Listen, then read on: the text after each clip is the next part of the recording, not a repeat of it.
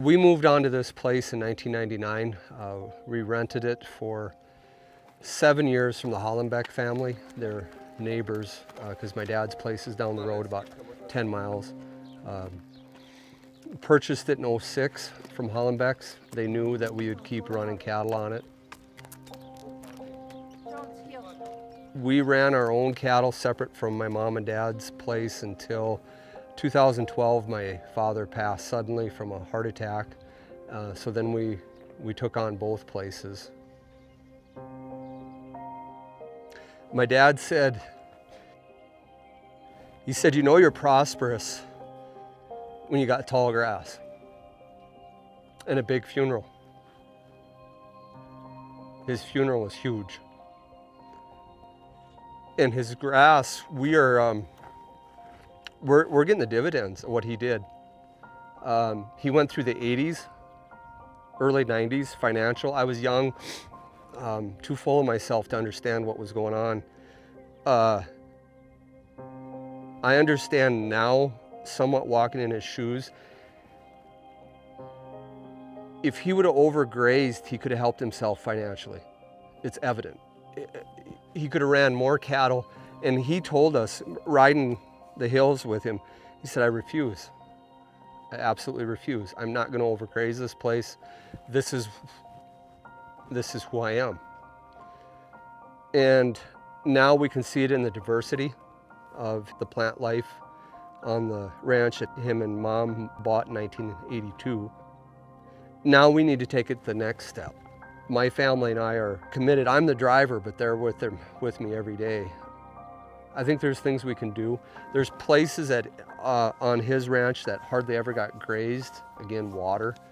Cattle just didn't move there. I know with the cross fencing and temporary fence and water, we can do a much better job, utilize that, improve the diversity there. We're also using temporary water, running pipe above ground for moving cattle around. Where we've evolved the most with the help of NRCS and Ryan Beer, and I do have to say Daryl Smith, our neighbor, my mentor. I was watching Daryl move his cattle often. I was watching him put up temporary fence. And at first the initial reaction is, what is this guy doing? This looks a little crazy. After visiting with him and working with him a little bit, we have, for the last 5 years, moved our cattle more, been very purposeful on where we put our cattle with temporary fence. Water has been our struggle. Spring of 2013, I started losing calves, baby calves. They'd live 3-4 days, weak, struggle, pulled liver samples, started working with a guy named Dr. Blaine Hopfoff out of Mandan, a nutritionist, veterinarian. We started testing all our water, and we were super high in sulfates out of our artesian and our dams. And since the spring of 2013, we test water all the time. We found out our dams are high in sulfates. I guess talk about the artesian wells. There's one here on our place that we purchased from Hollenbeck's, one at my dad's place. They both went bad. Bad meaning reduced flow. Dad's, I'm sure, was over 50 gallons a minute. It's down to 11. This well on this place was better than 30 gallons a minute. It's down to 5. And the sulfates have gone from, we tested them in '06, we had 600 parts per million sulfates, and now they're over 2,500.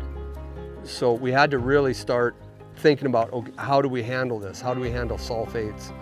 It's hard on breed up, it's hard on immune system. Again, Daryl Smith, I say enough about him.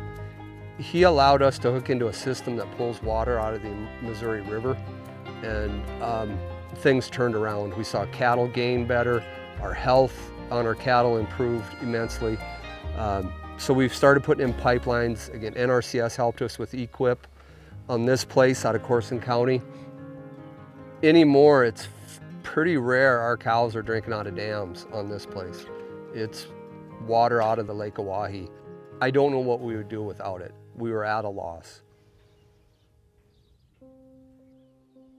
I won't say a number, but it's a little bit beyond my comprehension that Eli was responsible for all of our livestock for 6 weeks. I didn't see him.